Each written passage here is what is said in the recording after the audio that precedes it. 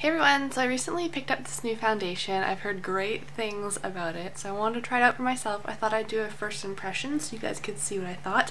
And the foundation I'm talking about is the Too Faced Born This Way foundation. How cute is this box? My goodness. So I'm just going to read a bit about it. It says it's oil-free, undetectable, medium to full coverage foundation. It's got coconut water in it to delicately replenish skin's moisture levels, alpine rose to brighten skin's appearance and promote elasticity, and hyaluronic acid for a smoother, more youthful appearance. So it's got lots of great claims on it. It's 100% of people said this foundation blurred their imperfections, so I'm really excited about it. Like I said, I've heard good things. I'll show you what the bottle looks like. That's what it looks like there. It's a cute glass jar with the gold here and the black lid, and then when you take the lid off, it comes with a pump like that. This foundation retails for $39 US or 55 Canadian, which is crazy. Our dollar is not doing well right now. So it's a pricier foundation, so I'm curious to see how it holds up. The color I got is light beige. There was, I want to say, at least 12 colors, maybe 16 colors. There's a lot of colors to choose from, and I bought it online from Sephora.com, so it was kind of hard to gauge what color I would be, but we'll see. I swatched a bit on my hand. I don't think it's too bad. So yeah, I'm just going to use my beauty blender to apply it. I was debating between a brush and a beauty blender, but I think I want to go with the beauty blender. So I dampen this, and I think I'm going to start with just one pump. See how well that holds up. That's what the consistency looks like. It's on the thicker side, but it is running down my hand a little bit, so it's not extremely thick.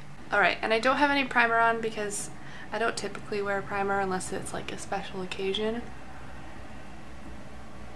So we'll see how it holds up without the primer.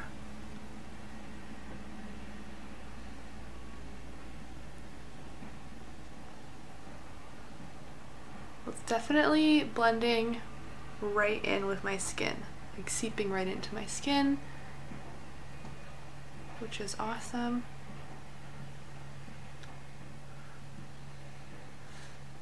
Trying to look at color.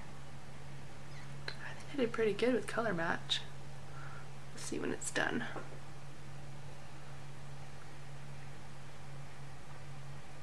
Just starting with a really light layer. Wow, that's like pretty much dried already.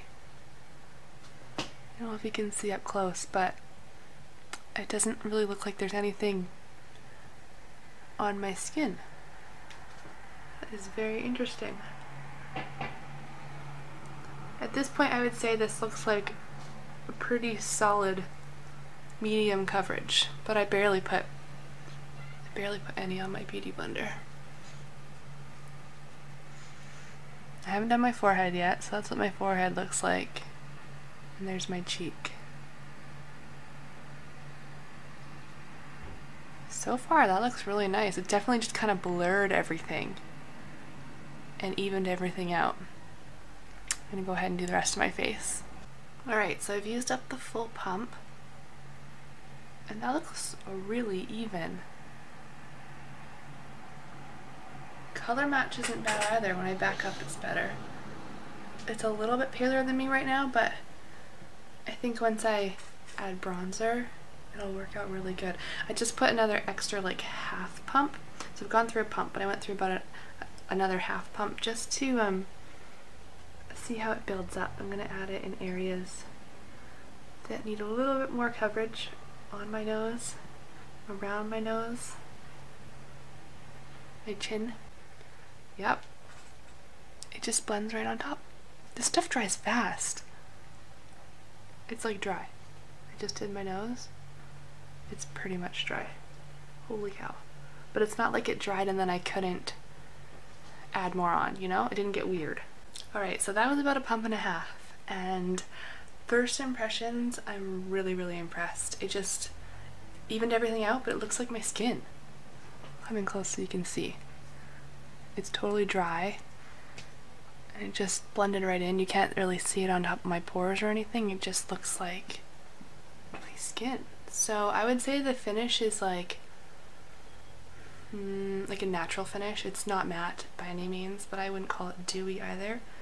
I do tend to get oily, so I'm going to put some powder on it to set it. I think I'll just finish the rest of my makeup and then I'll show you after. Alright, so here's what it looks like with the rest of my makeup on. Everything went on beautifully. I just did blush and bronzer and some powder. I chose not to do highlight because I wanted you guys to see what it looked like in its natural state without extra glow. It's very skin-like. It doesn't feel like anything. It's dried right down. Like I said, just a bit of powder on top, and everything went on beautifully. The coverage is fantastic, and the color match even, I'm backing up here, is pretty bang on, so I'm really happy with it. It hasn't accentuated my pores at all, and I have pretty big pores. So yeah, I'm curious to see how it holds up throughout the day. It doesn't claim to be long wearing, so I figure about an 8-hour window is a good chunk of time to test it for. It is currently 9:41, so I will check back in and show you what it looks like in 8 hours. Alright, so it is now 6:17. It's been almost 9 hours, and I have put this foundation to the test. Running around with my children. I took them to the park today. It was very hot out and sunny. I just took my 5-year-old to get her kindergarten shots, and that's a whole nother story. That was stressful and eventful. So this foundation's been through a lot. Coming up close, as far as coverage, it didn't break apart anywhere. Like usually it will break apart around my nose in this region, and it's pretty consistent throughout, so that's definitely a win. Some areas of issue, my chin, I think I rubbed that with my hands.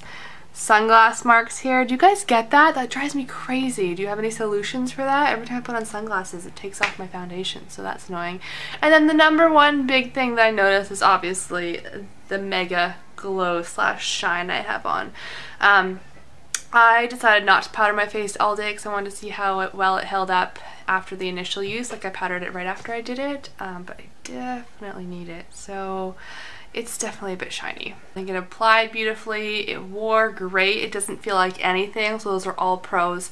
It's a bit shiny and making me look kind of oily. I think this probably started around maybe the 6-hour mark, and we're at the 9-hour mark now, but it hasn't broken down. So I think a lot of people will like this foundation for all of those reasons. If you're an oilier skin tone, it may not be for you. This isn't horrible. Like some foundations get crazy oily on me. I'm just, I have seen better also. So kind of hit or miss on that one, but other than that, I think it's beautiful.